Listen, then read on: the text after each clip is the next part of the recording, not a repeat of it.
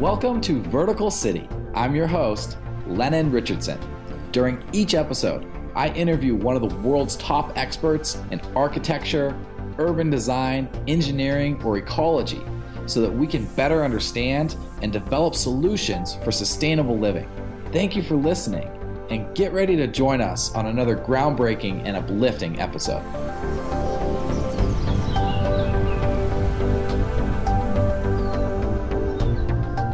Kenneth King was born in Shanghai, attended high school in Hong Kong, studied architecture at Northern Polytechnic in London, and received an M.Arch degree from Rensselaer Polytechnic Institute in New York. Ken's early career focused on hospital design, which allowed him to develop an expertise in critical efficiencies and layered circulation systems.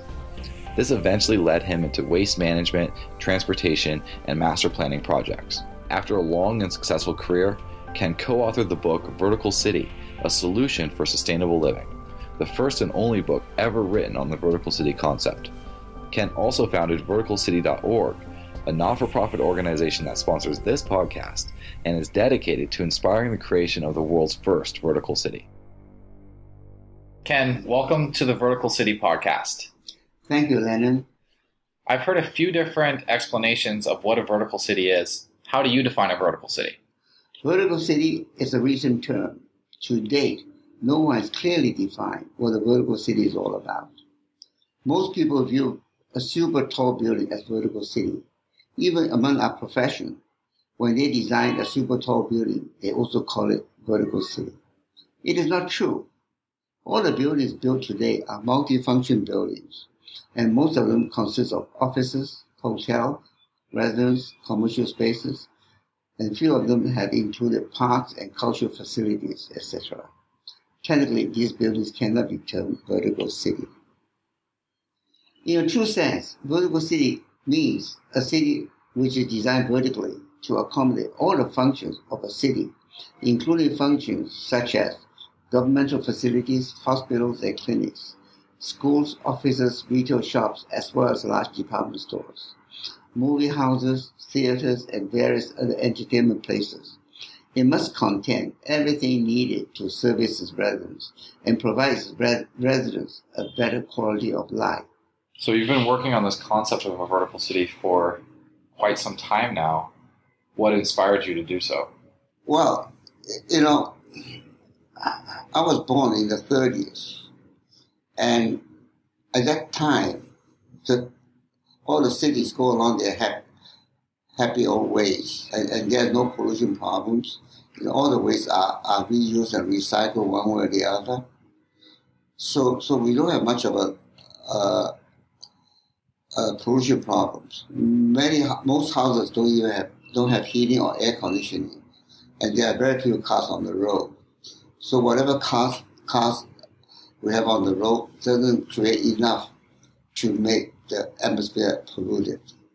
But today, after the Second World War, the industry and technology move so fast, and we are building so many cars every day.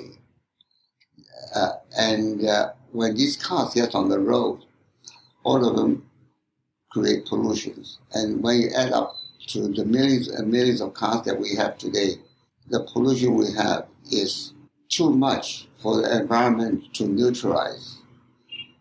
So the pollution seems to be with us day in and day out. And there was one moment I've heard you tell before where you kind of first conceived of the vertical city concept. Is that correct? When you were stuck in a taxi? Yes. Many years ago, I was going to a meeting, and I was stuck on, I think it's Park Avenue, and several cars ahead of me also come to a stop because there's people using jackhammer to try to open up the streets. So after about 10 or 15 minutes, I decided to step out of the car to see what happened. And I saw a few Con Ed workers are trying to open up the street to come to some pipes that are leaking. And most people are stopped by this incident for about 20 minutes or so before they can get by the repair.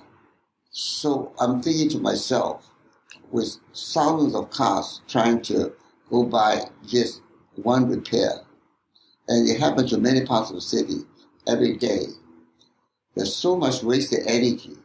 I say to myself, there must be a better way. So after this experience being held up by the Con Ed repairs, what did you do next? While I was working, this problem has consistently lodged in my mind. But there's nothing I can do because I need all the time to be in my office, pushing out projects after project. Until after I'm retired, and I went to a party and talked to a friend of mine, Kellogg Wong, and I brought this problem up that, with all the problems that been haunting us for all these years, why don't we start sitting down and see if we can write a book to solve all these problems that we face all these years. Okay. So when you decided to write the book, what did you do first? What was your first step? Well, like everybody, when they want to write a book, they first have to research, and find out all the facts. What are the real problems? What are the statistics? Until you get all the facts right, then you can start to formulate how to solve all these problems. So one of the research we've done is to approach experts in the field to let them tell us what they think and how can they help us solve the problems. All right. So who were some of the initial experts you approached? Well, Kellogg Wong works at Iron Pace office, and while there are many people that came through the office and became very well-known architects themselves. And one of them is William Peterson, who left Iron Pace office and formed his own office called KPF, which is Kohn Peterson and Fox. So we reached out to William Peterson first and discussed with him. And the second person we reached out is Dennis Poon, a structural engineer that has been designing many tall buildings all around the world. And we knew him socially as a friend. So from these two people, they recommended more people for us to interview. And after about a few months, we have come to a point that it seems like a never-ending process. And we decided we had to put a stop to this interview because otherwise we never finish the book. So you interviewed over 30 people. Yes. And then what did you do after having collected all that information? Then we sat down and analyzed all the issues that we talked with all the experts and formulate their table of contents, what we should write in the book. Uh-huh. And so by synthesizing all this information, that's essentially how the vertical city concept was born. Yes. All right, so instead of it being just one man's isolated idea, it's a collection of the best ideas from the best minds in their related fields. Yeah, it's a collection of all the best minds in the field. These experts are really the most knowledgeable people in the construction field and some in the social field as well. Mm-hmm. Right, so I know the book has sections on technology, sustainability, also social welfare. Yes. Okay. When did you start using the term vertical city? I think very soon, very shortly after we started the book, because we knew, in order to solve the problem, we had to save the farmland. And in order to save the farmland, we had to go very, very high. Uh-huh.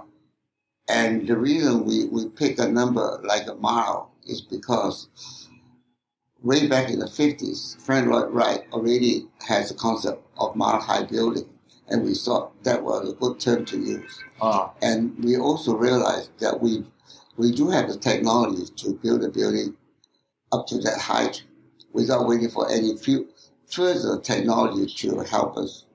Yeah, this is what Dennis Poon and Les. Yeah, this this is the information we got when we interviewed Dennis Poon and Leslie E. Robertson. Leslie Robertson, yes. Yeah. All right, excellent. So one of the key concepts of vertical city that distinguishes it from a multifunction building is that it's not a building in isolation, right? Instead of it's many different towers that are connected together by these sky lobbies. Yes. Was there anything that inspired you to this concept, or what? Yes.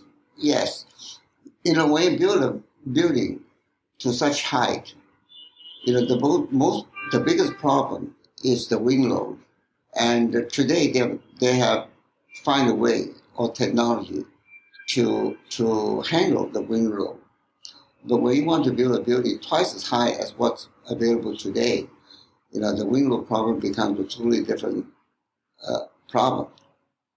And, you know, most vertical cities designed today are all pyramidal in form.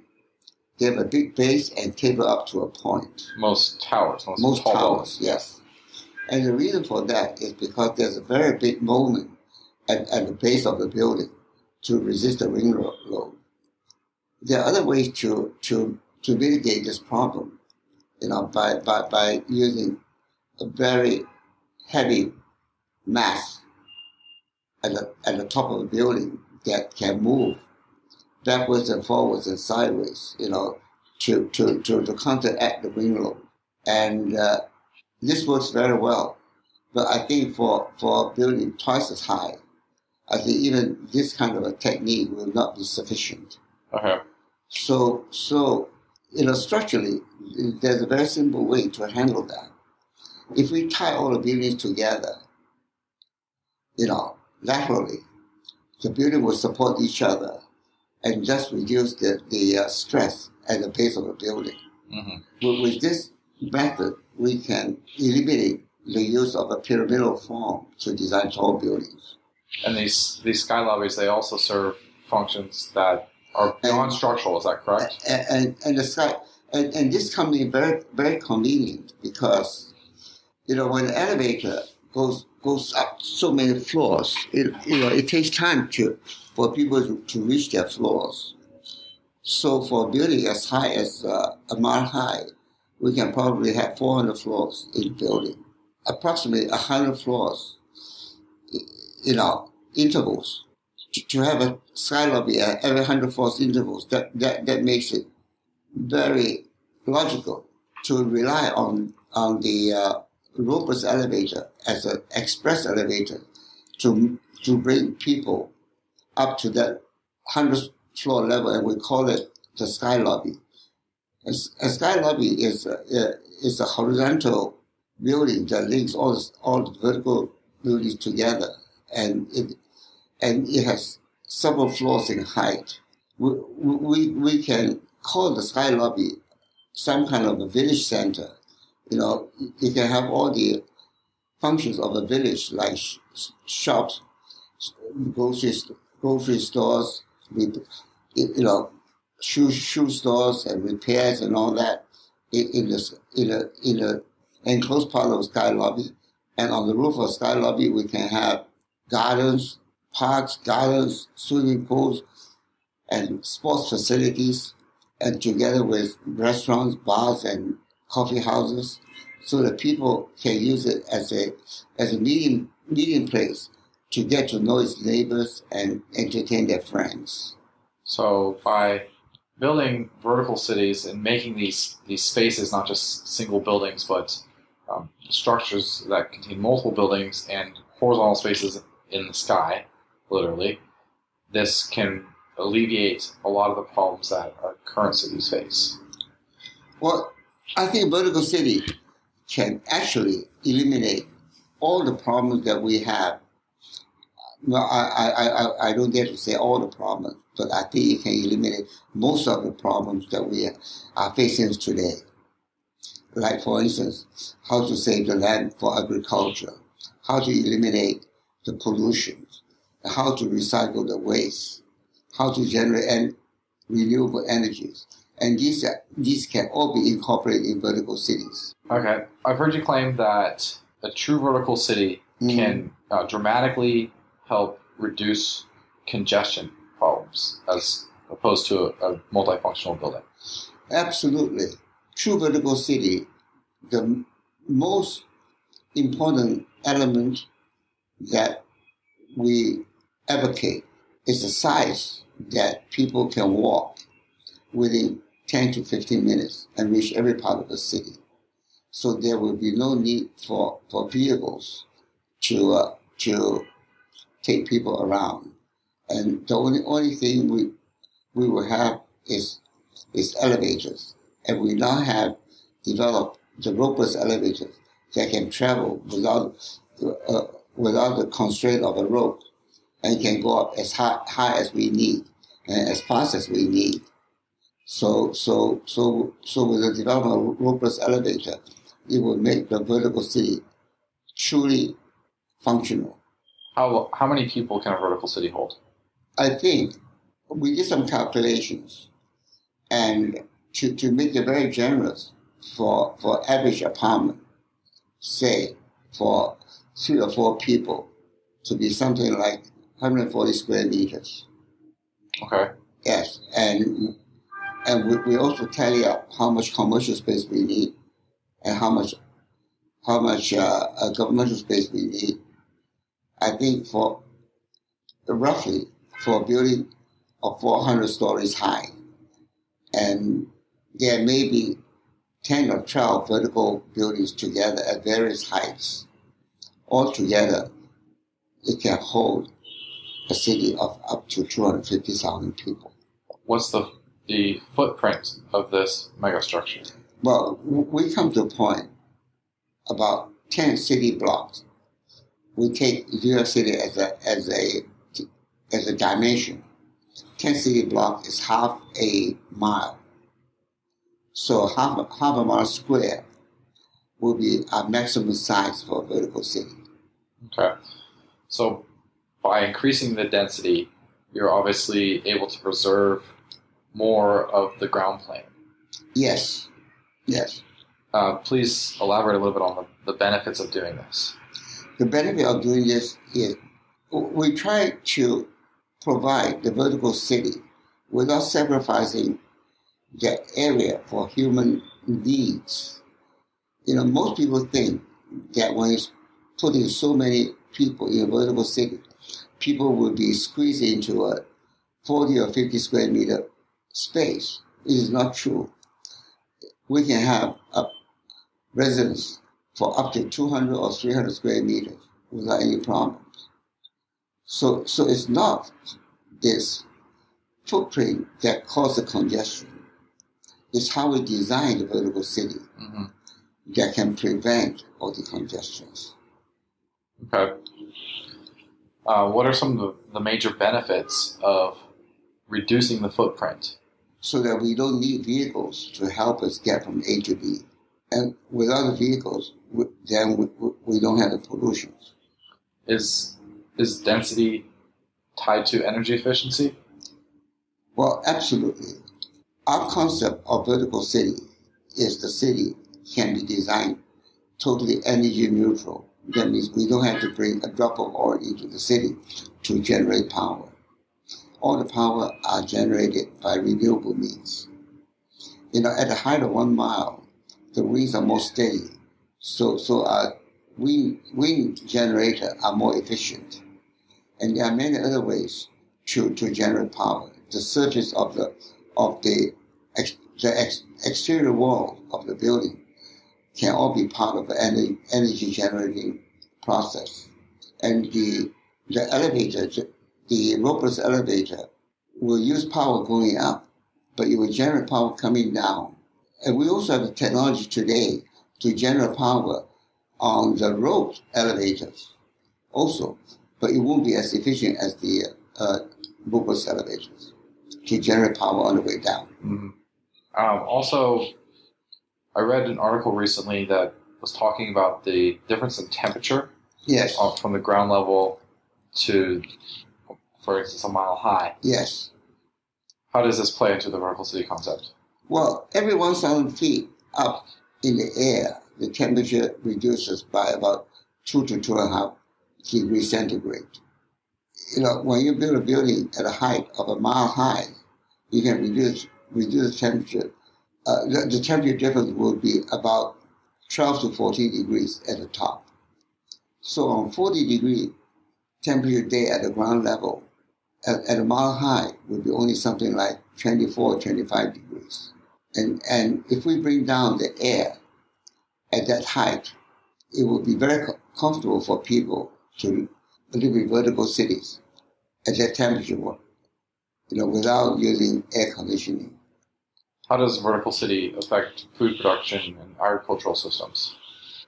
Well, most countries are already running out of land to grow food, and especially China. I think China has to import up to 20% of food to supply its citizens. I think this is the first time China has to rely on importing food. So this is not a good thing. The vertical city uses 1 or 2% of the land as compared to a conventional city. So with the 98% of the land left, we suggest the vertical city to use the same amount of land as building a conventional city.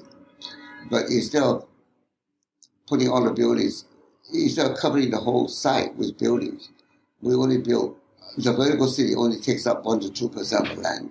The other 98, 99% of land can be used for agriculture to supply food for the residents of the vertical city. You've lived in various cities throughout your life.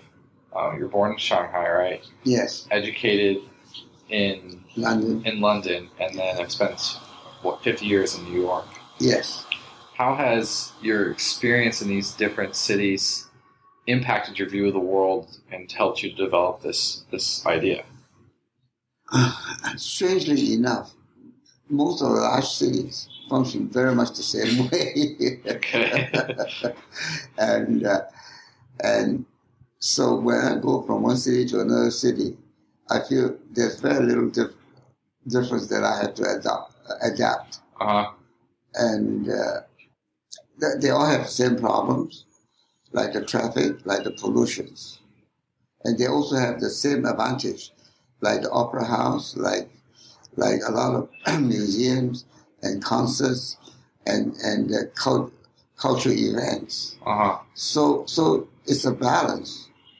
But we would like to change all that and build cities today to eliminate all the problems that we have and come up with a new lifestyle that can improve our way of life.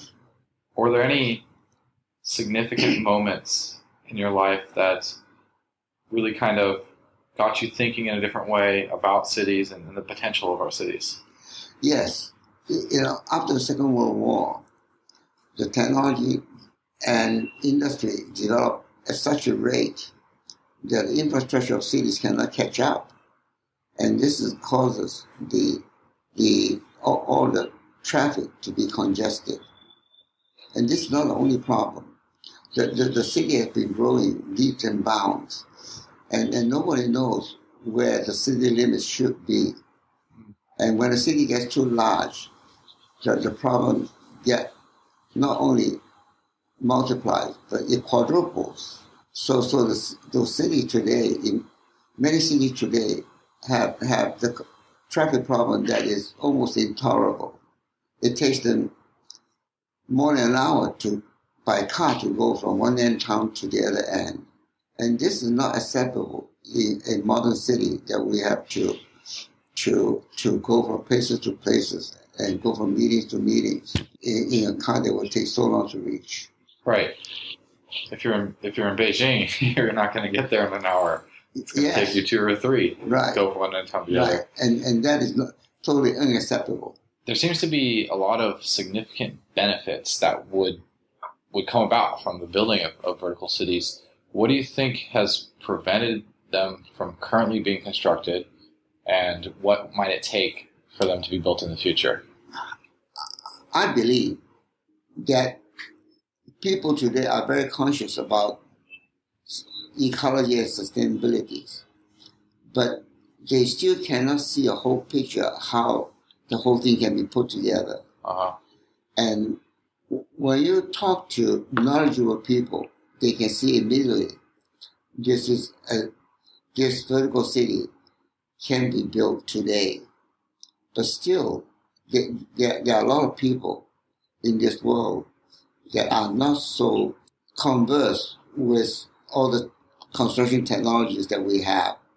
So I think it is important for us to find ways to reach out to these people, especially people in the government, where they have to make the decision to build vertical cities.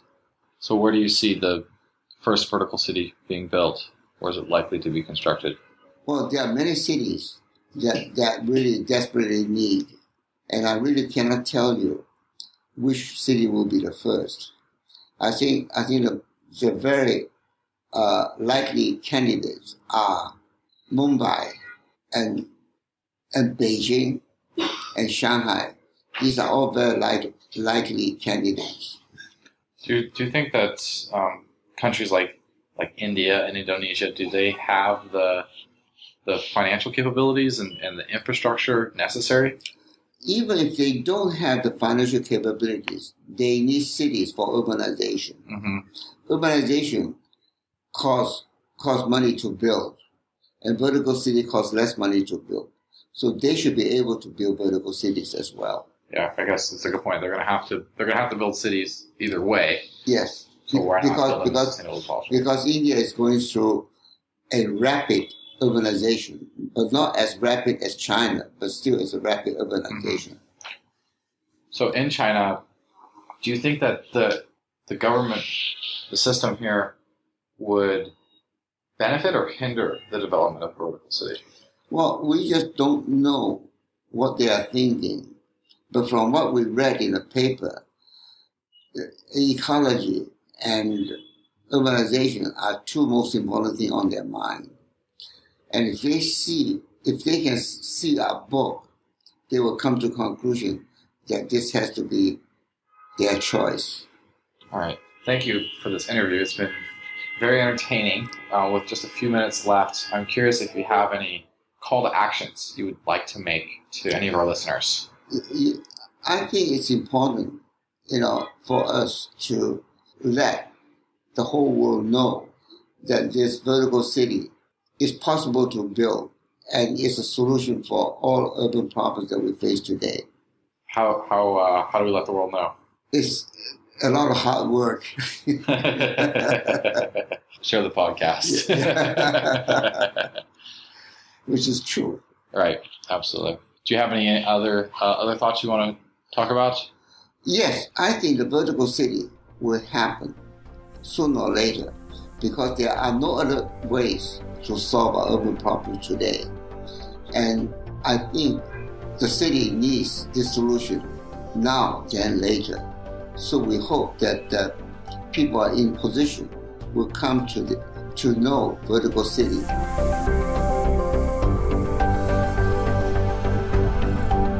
Thank you for listening to this episode of Vertical City. Learn more about the Vertical City concept and continue the conversation by visiting our website, verticalcity.org. I truly hope that you have enjoyed this episode.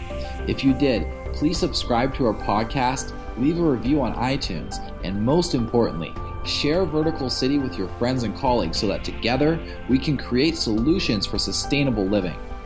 I'm Lennon Richardson, signing off for the Vertical City team. See you next time.